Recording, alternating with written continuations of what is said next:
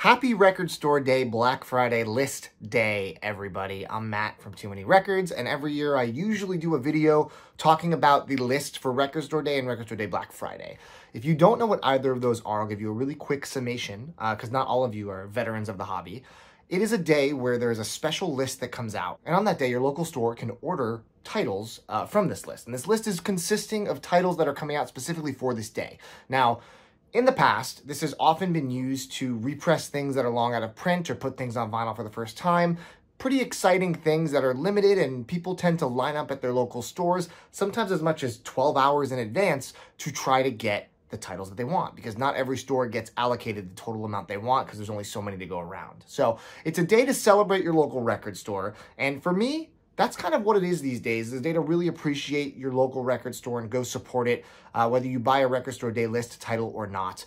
The list itself, for the past few years, has been a bit underwhelming.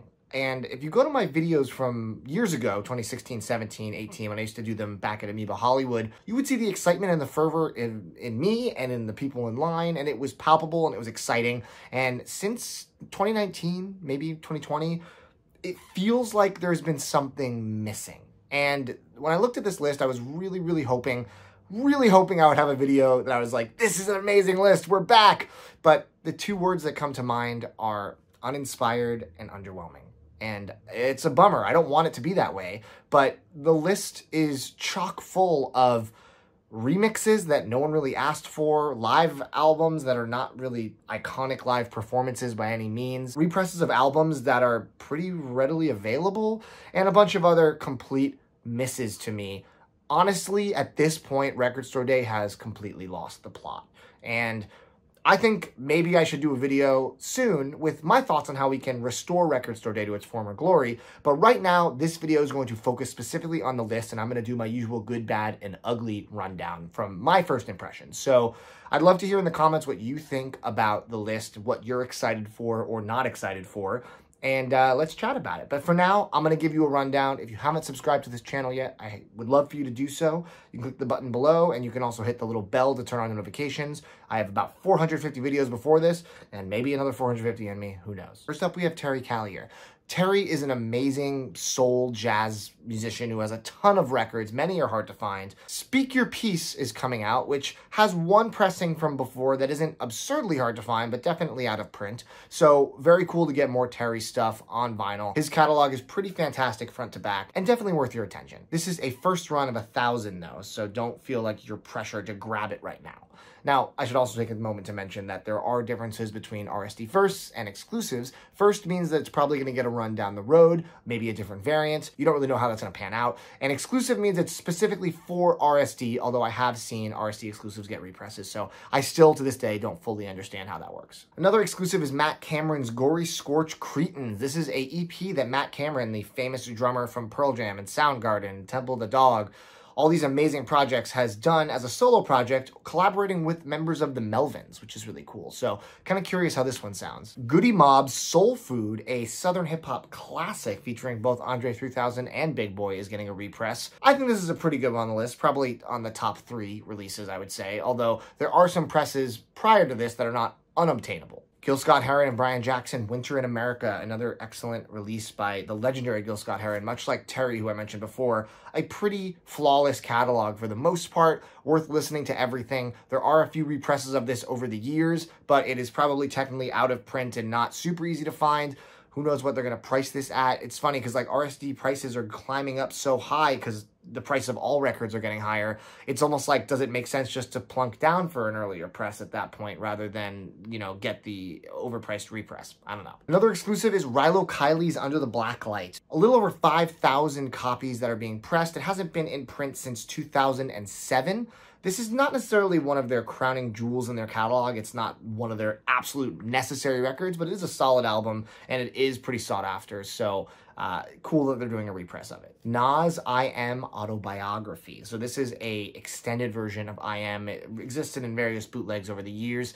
The extra tracks in there are actually quite good, so it's cool that this is getting a official vinyl release. Another exclusive is Shotgun Willie, 50th Anniversary Edition. Shotgun Willie is an amazing Willie Nelson record. You can get a Vinyl Me Please variant. The original press is kind of hard to find in good condition for cheap, so a deluxe version with extra songs is fairly welcome. Turnstile and Bad Bad Not Good, new heart designs. It's basically Turnstile collaborating with the modern jazz legends Bad Bad Not Good to do reworks of 3 songs from Turnstile's amazing Glow On record. So this is cool.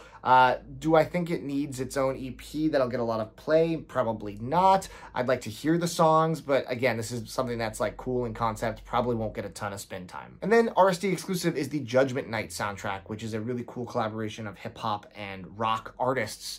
This is a very well-respected soundtrack that, again, isn't impossible to find in earlier pressing, but now you can get another color variant for slightly cheaper. Can you sense the enthusiasm in my voice? Now let's talk about the bad. The Beach Boys Christmas album, 7,000 copies on green vinyl. Now, while that's cute and all, why? Like, it's so easy to get a copy of the Beach Boys Christmas album. It is not a hard record to find. It is a very cheap record to find. So this is just like a weird manufactured collectible that is just clogging up the plants, and I don't know, only the most extreme of Beach Boys fans would probably want this to begin with. And then a De La Soul 3 Feet High and Rising 7-inch box set. Now, that's an amazing album. It finally got a mass repress recently, so basically everybody who wanted that record now has it because it got a pretty huge pressing not that long ago.